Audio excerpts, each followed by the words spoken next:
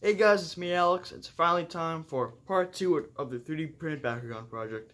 As you can see, I stopped by Target earlier today and I found a whole bunch of their products. That's why part 2 took so long to finish. Not that I didn't have the models finished, but I couldn't find any of the products, which I promised I would unbox them in this video. But before we talk about those, let's talk about the model. So at the time of this recording, the model's all finished. I've got a few of these printed. This is the final model. I am proud of how it turned out, me personally. I tagged Bakugan and posted about it. They seemed to like it very much, so. The only thing different from this to the original Dragonoid is a few pattern mistakes, which I'll point out later, but the feet are modeled differently because I was still getting used to Fusion 360, but it unfolds the same way as the usual Dragonoid, same as Prototype 4. However, the only difference is that this has all of the detail on it. So I also didn't put an attribute symbol on the models. I'm gonna, if I feel like it, I'll release a set of wings, left wings, that have the circle filled in, but here it is. Here is the fully printed Dragonoid. As I mentioned, I am very proud of how it turned out. It was a passion project started because of Battle Planet, and I had a lot of fun with it. I also got one printed out in translucent to kind of replicate the diamond effect, or the Baku clears from B1. I'm not saying B1, just original Bakugan.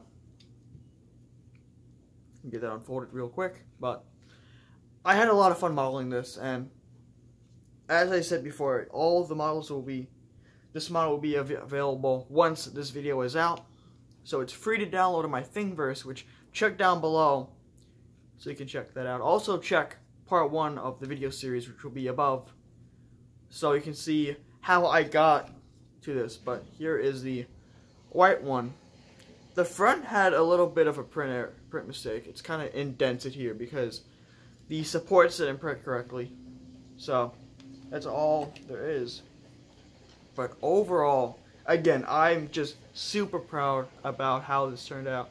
And I just want to make it clear, this is not the only model I'm going to work on. I have a whole bunch of models planned in the future. I have a Tertonium, I have a Leonidas in the works, I have a whole bunch of other fan Bakugan that people have submitted to me from Amino, which, go check that out. I really recommend Amino. Amino is a great place to find communities that pique your interest. But enough talking about the old Bakugan. Let's get to unboxing the new ones. So before we get on to unboxing the new Bakugan, I just want to compare the 3D model with the original Bakugan. So here is the Dragonoid. Here is a B1 Bakugan for scale. This is my Falconeer. And here is my B1 Dragonoid. As you can see, this thing kind of it's half the size of a Deca, as I mentioned in my last video. But overall, I pretty much got it spot on. Now it's time to unbox some of the products. That back there.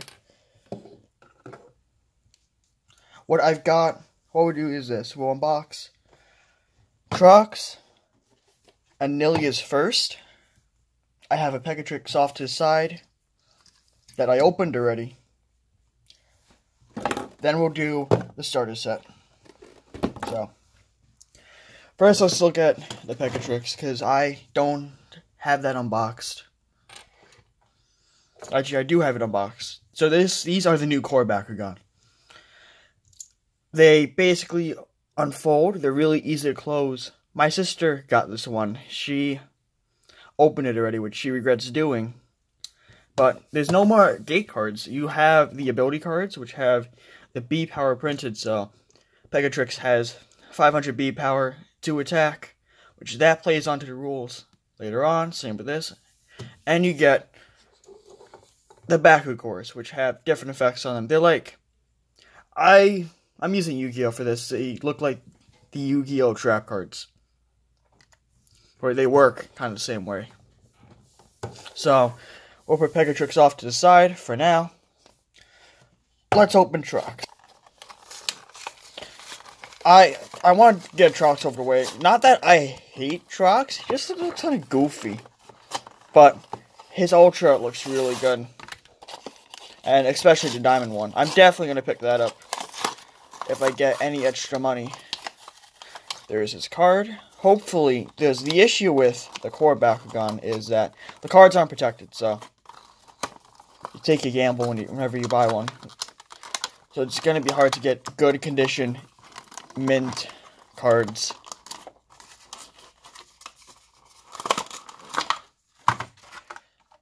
We have 4 separated here, one Helix and 1 Shield. Oh, minus 500B, and the Helix, I've seen a few YouTubers mention that they kind of have a trade-off ability, so you gain this, but you lose this.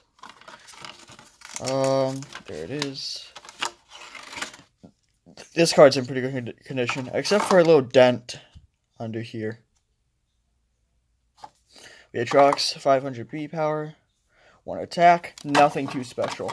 But now, time to look at the actual Bakugan itself. Also, by the way, I bought these with my own money. Spin Master did not send these to me, sadly. I wish they did. So if someone at Spin Master is watching this, I wouldn't mind you sending me a whole bunch of stuff. Bakugan I held really tightly. Oh, it's like Pac-Man.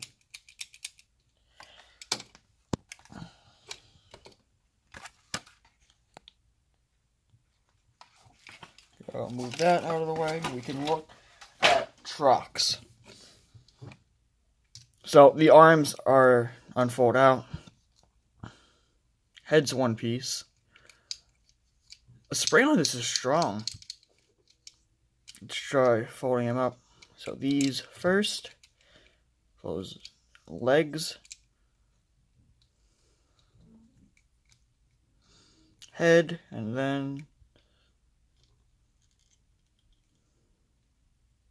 wait. It's kind of both at the same time. Can't believe Bakugan's back. I'm so excited. Alright. It's gonna take getting used to. So, alright, so I got it closed up. Here he is compared to a B1 Bakugan. The B1 is tiny than the B2. I do not have a Bakutech on me. Do not own one. So I can't use that for comparison. But try rolling him.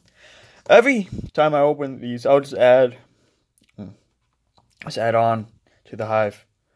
So roll this. The magnet bottoms are really a lot bigger. There we go. So yeah, that is Trox. Now on to Nilius. Kodak mentioned that Nilius felt kind of hollow and cheap. Which, time to see. He mentioned that maybe it was a plastic being used. Maybe not. We'll see. We all thought Nilius would be the new Hydronoid, but their Hydronoid is actually back in the show. Surprisingly. They redid him completely so that he's an actual Hydra now. Yeah, this one's a lot easier to get out. Put it off to the side. This core is one fist and one helix. Again, the helix. Then his card. It's same as Trox, but he has 2 attack instead. So Nilius seems to be better than Trox, but we'll see. Also, a few other people mentioned the kind of logo here, or kind of set icon right here is two globes, which could be a reference to the original Bakugan with the whole two worlds colliding. But yeah, plus 500 B power, minus 1 attack. And then plus 100 to, and then plus 3 to Pyrus and Darkest, yeah. So add more to the Matrix.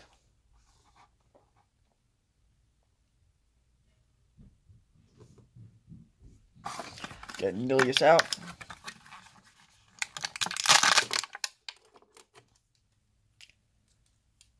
Nilius feels fine. I don't know what Kodok was saying. I do not have a problem with him. Oh wait, his tail didn't come out. Nilius, I think maybe with this batch they fixed it. Not too sure, but I do not have a problem with Nilius. Like, the middle is fine. Feels fine. I like Nilius a lot. It's like Darkest Bakugan in general. Fold him up is easy. And tail.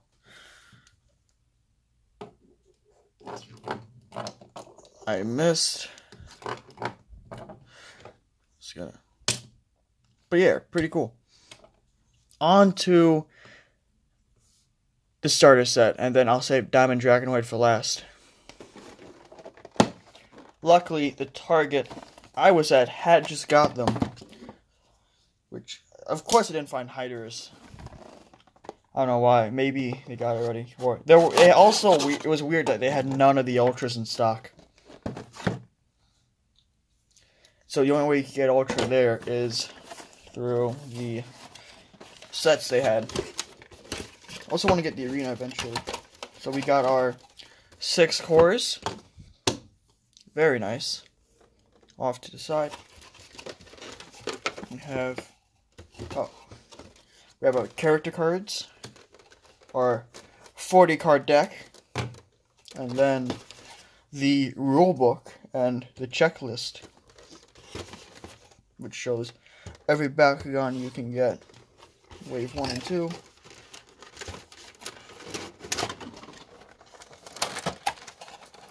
Now I can take this out.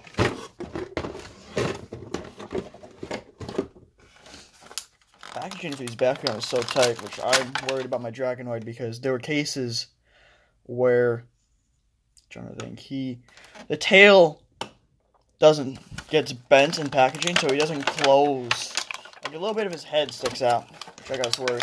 Also, what I'm really annoyed about with the, don't want to open you yet, with the Diamond Bakugan, or for my Dragonoid, there was no character card included, so that might be a mistake by Spin Master. Not too sure. However, I feel like you should include the character card for Diamond. That's just me. I don't run a multi-million-dollar company, so I wish they would not do that, but at the same time, I can't really come judge them because I'm not in their shoes. So our 3 Bakugan are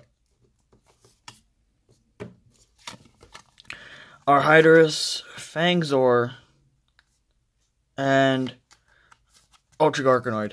We'll look at Ultra Garganoid first because he's out already. But I love how Ultra Garganoid looks. When I saw the first few images of Bakugan, he was one of the ones I wanted. So let's try and fold him up. The spray on his tail is, I don't know.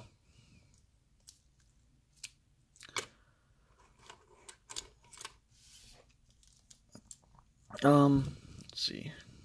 Pretty sure it's like this.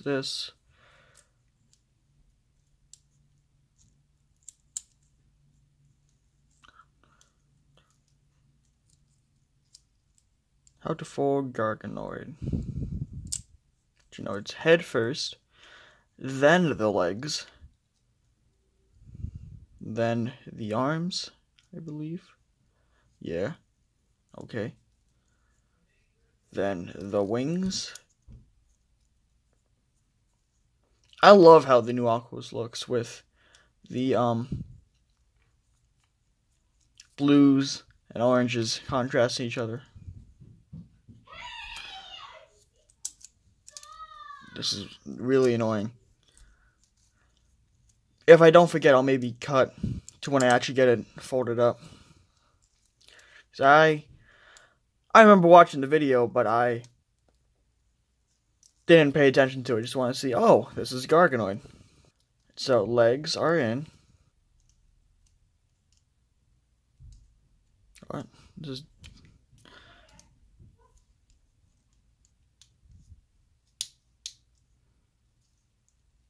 this is like. There we go. We got him folded up. But I like how Garganoid looks. There's the arrow. We'll roll him across. Oh, that was cool. Alright, he did a flip. Now onto Fangzor.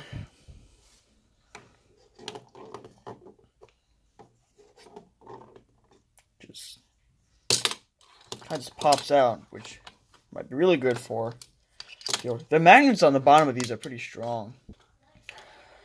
And now onto Hydrus. So him and Truck seem to be the only ones that have parts that fold out. Alright. Hydrus has to be my least favorite Bakugan. No offense to anyone who likes it. Now on to Diamond Dragonoid.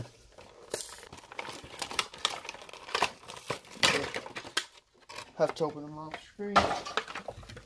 And here we go. Here is the Dragonoid. This time it comes with a flip card for the evolution, which that's nice. Too bad the bottom's dented. Like, I am disappointed in that. Pores. 150. Here are the two pores. And now on to the diamond. The diamond from I'm pretty sure are chase figures, so you can only get them. And once they only make a certain amount of them, and then like one per first few shipments.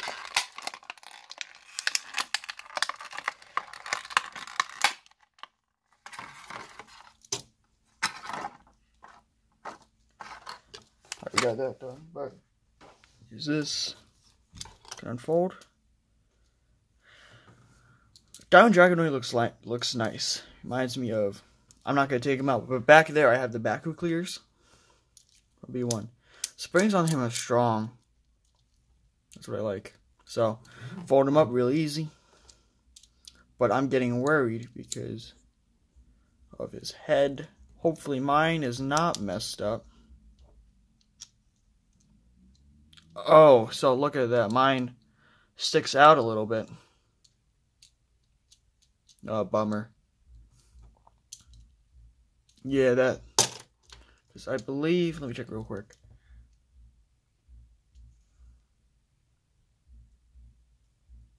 Yeah, the plastic. They're held so tightly in the packaging that you can't really. Like, the parts get bent, and it's sad. So, the best way to get a Dragonoid that folds up correctly is to get one from one of the packs where they're still in the ball. So, that's all the Bakugan I've purchased unboxed. Now on to my closing opinions on the whole project. So that was just a quick unboxing. It wasn't supposed to be a serious review of the figures, but overall, I kind of like Battle Planet. Now, I haven't had any experience with the trading card game, but I have played some of the basic game with my siblings, so overall, it's okay. The basic game has a lot of vibes from the original Bakugan game, but hopefully the TCG is better, but I can't say anything about it yet. Hopefully, if I get a few games in with a few other people, I could get a separate video on the whole line all wave 1. Maybe also when I get a few more of the Bakugan. Also, I'd like to mention that it's really amazing how this whole project turned out. I started off Thanksgiving break with something like this. It barely holds together. It's small, not detailed enough. Even has a hole that's patched up on it. But now I have something as detailed as this. It only took me a month to make, which I am proud of myself personally. But I'm working on a few more models as mentioned before, so better keep a lookout for those. I will have the Dragonoid model for free on Thingiverse, myminifactory, and pinshape. The Dragonoid models and all my future Bakugan models and 3D models will be available to download. Also, if you haven't checked out part 1, which discusses all the prototypes, click above, there'll be an annotation. Thank you guys so much for watching. If you liked the video, please like, subscribe, and share the video with anyone who you think would be interested. Also, comment down below what Bakugan I should model in the future, or if you have any other ideas for future models and videos.